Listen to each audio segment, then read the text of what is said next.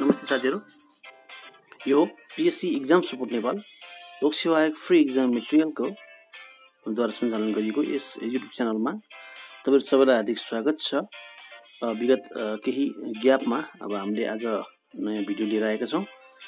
यसअघि पनि विभिन्न परीक्षा उपयोगी सामग्रीहरू, विभिन्न बैंकिङ परीक्षा र लोकसेवा आयोगका विभिन्न परीक्षाहरूको लागि उपयोग हुने सामग्रीहरू प्रसारण गर्दै आइरहेका छौं।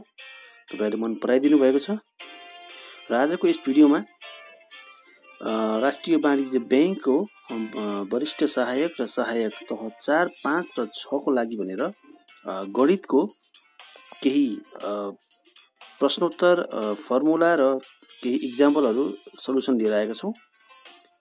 परीक्षाको हिसाबले एकदमै उपयोगी हुनेछ र सिलेबस अनुसारकै कुराहरू हो। त्यसैले पूरा जानकारी को लागि अन्तिमसम्म भिडियो नछुटाइकन हेर्नु होला भन्दै सुरु गर्दैछु। टपिकहरू छ 1 मा कमिसन सम्बन्धी हिसाब र प्रश्नोत्तरहरू छ, 2 मा छुट सम्बन्धी हिसाब र प्रश्नोत्तरहरू छ, 3 मा कर सम्बन्धी हिसाब र प्रश्नोत्तरहरू छ।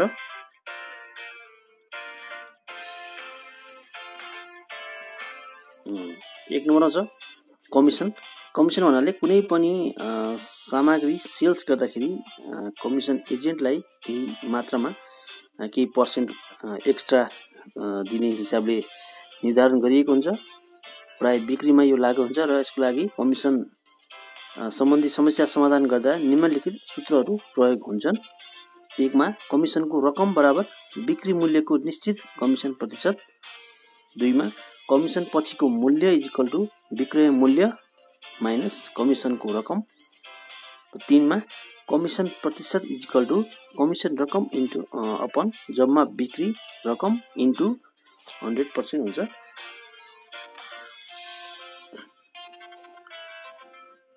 अब आउँ कमिसनको एक्जाम्पलमा, उदाहरण नम्बर 1 मा छ एउटा कपडा पसलका कर्मचारीको मासिक तलब रु 12,000 छ। महिनामा रु 6 लाख भन्दा बढीको बिक्री रकममा उसलाई 1% कमिसन दिने गरिन्छ। यदि उक्त पसलको 1 महिनाको जम्मा बिक्री रु 10 लाख भए कर्मचारीको महिनाको जम्मा आम्दानी कति हुन्छ पत्ता लगाउनुस् भनेको छ। अब समाधान हेरौं। यहाँ कर्मचारीको मासिक तलब 12,000 छ, मासिक बिक्री रकम 10 लाख छ, कमिसन दिनु नपर्ने बिक्री रकम 6 लाख भन्दा बढीकोमा मात्र उसलाई कमिसन दिने भन्नाले 6 लाख सम्म उसलाई कमिसन दिनु परेन।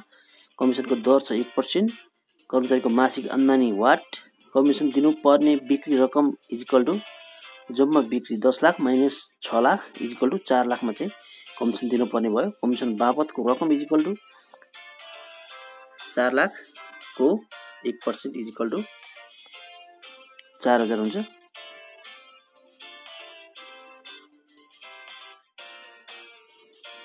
अब उक्त महिनाको आम्दानी इक्वल टु तलब plus commission equal to 12,000 plus 4,000 equal to 16,000 हुन आउँछ।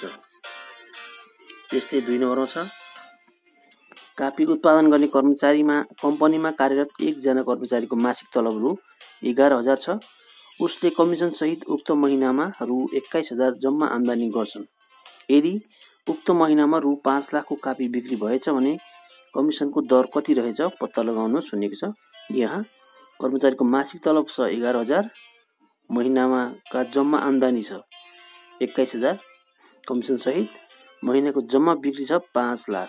कमिसनको दर निकाल्नु भनेको छ। कमिसन बापतको रकम इक्वल टु जम्मा महिनाको आम्दानी 21,000 माइनस मासिक तलब मात्रै 11,000 इक्वल टु 10,000 एक्स्ट्रा आम्दानी भयो।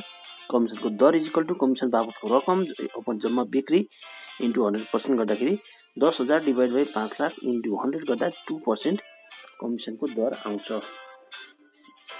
त्यस्तै 3 नम्बरमा छ उदाहरण नम्बर 3 मा कुनै उद्योगले थोक विक्रेतालाई रु 10 लाख सम्मको बिक्रीमा 0.5%, 10 लाखदेखि 15 लाख सम्मको बिक्रीमा 1% र 15 लाख भन्दा बढी माथिकोमा 2% कमिसन दिन्छ। यदि थोक विक्रेताले उद्योगबाट रु 25 लाखको सामान खरिद गर्यो भने कति रकम बराबरको कमिसन पायो पत्ता लगाउनुस् भनेको छ। यहाँ जम्मा बिक्री रकम इक्वल टु 25 लाख खमा छ 0.5% कमिसन लाग्ने बिक्री रकम इक्वल टु 10 लाखको 0.5% भनेको 5000 भयो। त्यस्तै खमा छ 1% कमिसन लाग्ने बिक्री रकम इक्वल टु 10 लाखदेखि 15 लाखसम्म चाहिँ 1% कमिसन लाग्ने भनेको छ। अब जम्मा 5 लाखमा भयो। कमिसनको रकम इक्वल टु 5 लाखको 1% बराबर 5000 भयो। त्यस्तै गमा छ 2% कमिसन लाग्ने बिक्री रकम इक्वल टु 15 लाख भन्दा बढी भनेको छ। 25 लाख जम्मा आम्दानी माइनस 15 लाख गर्दा 10 लाख। 10 लाखमा चाहिँ 2% कमिसन लाग्यो 20000 भयो। त्यसले जम्मा कमिसन बापतको रकम बराबर सुरुको क को 5000 ख को 5000 र ग को 20000 गरेर जम्मा 30000 चाहिँ जम्मा कमिसन बापतको रकम भयो। यो थियो कमिसन बापतको केही इक्जाम्पल र सल्युसनहरू। तपाईहरुले बुझ्नु भयो वा भएन। अब आउँछौं हामी छुटमा। डिस्काउन्ट छुट पनि प्राय सेल्समै लागु हुन्छ।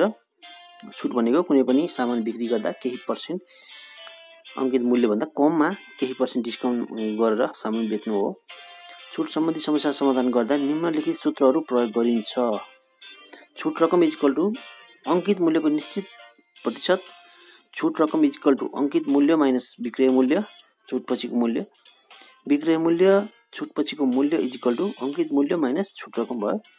छुट प्रतिशत इक्वल टु छुट रकम अपन अंकित मूल्य इन्टु 100%। अब आउँ उदाहरण नम्बर 1 मा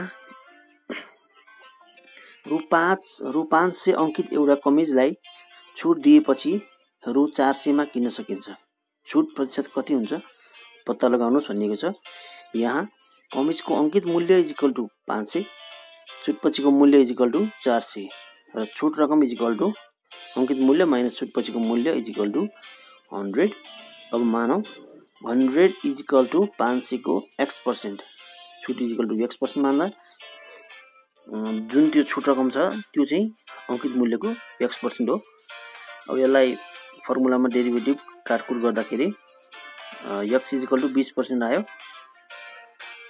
अर्को वैकल्पिक विधि पनि छ। यहाँ अंकित मूल्य इक्वल टु 500, छुटपछिको मूल्य इक्वल टु 400, छुट रकम equal to 500 minus 100 equal to 100, छुट प्रतिशत इक्वल टु छुट यो चाहिँ फर्मुला भयो सिधै छुट रकम अपन अंकित मूल्य इन्टु 100% भयो।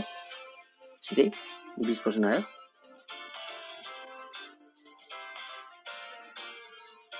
उदाहरण नम्बर 2 मा छ एउटा घडीको अंकित मूल्य यसको क्रय मूल्यको भन्दा 25% बढी छ।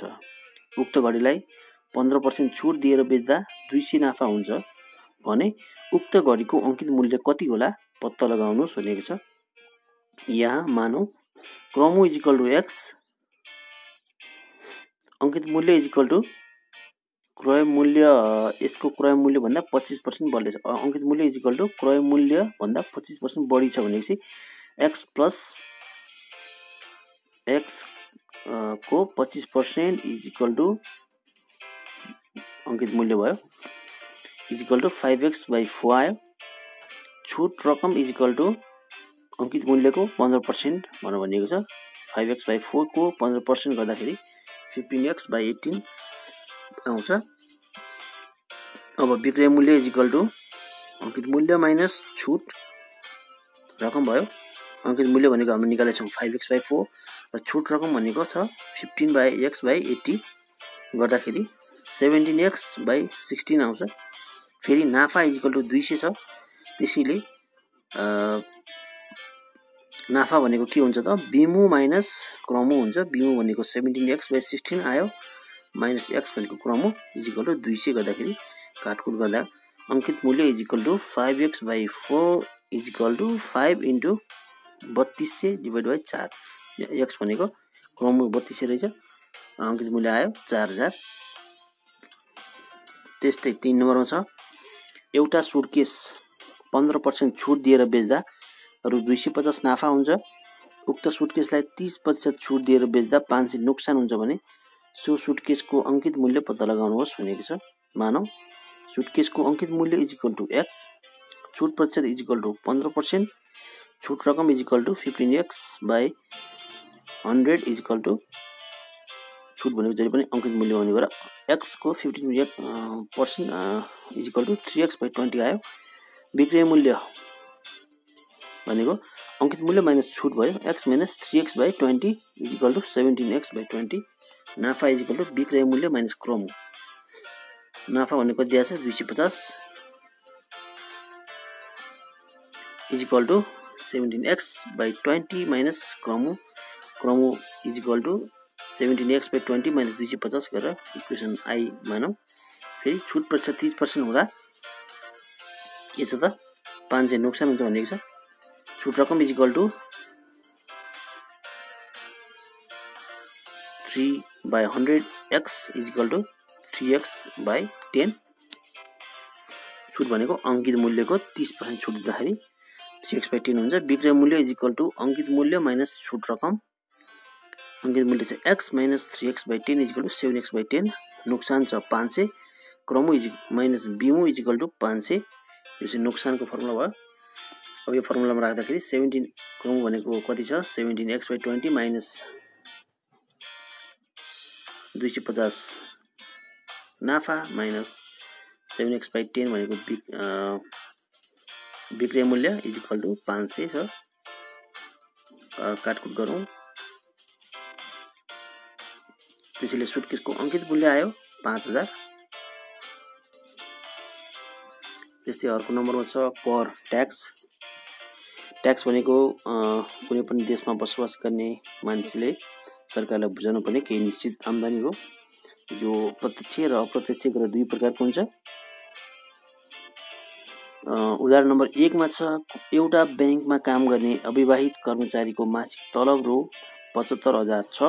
उसको आम्दानीको 67% मा कर छुट हुन्छ र बाँकी रकममा वार्षिक कति आम्दानी कर तिर्नुपर्छ पत्ता लगाउनुहोस् भनेको छ।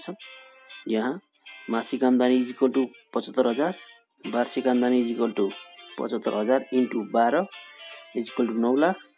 कर छुट रकम जम्मा वार्षिक आम्दानीको 67% मा कर लाग्दैन इज इक्वल टु 6,03,000 आउँछ। कर योग्य आम्दानी इज इक्वल टु जम्मा आम्दानी 9 लाख माइनस कर छुट रकम 6,03,000 इज इक्वल टु 2,97,000 आयो। पहिलो 2,50,000 मा कर विवरण अनुसार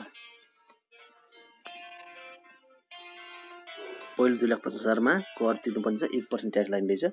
2,50,000 को 1% इज इक्वल टु 2500 भयो र बाँकी आम्दानी 297 माइनस 250 इज इक्वल टु 47,000 मा चाहिँ 15% कर तिर्नुपर्ने रहेछ। तसर्थ 47,000 को 15% भनेको 7,050 भयो र जम्मा आवश्यक वार्षिक आयको रकम is equal to 2500 plus 7,050 is equal to 9,550 चाहिँ हाम्रो के आयो त टोटल कर तिरेको आयो।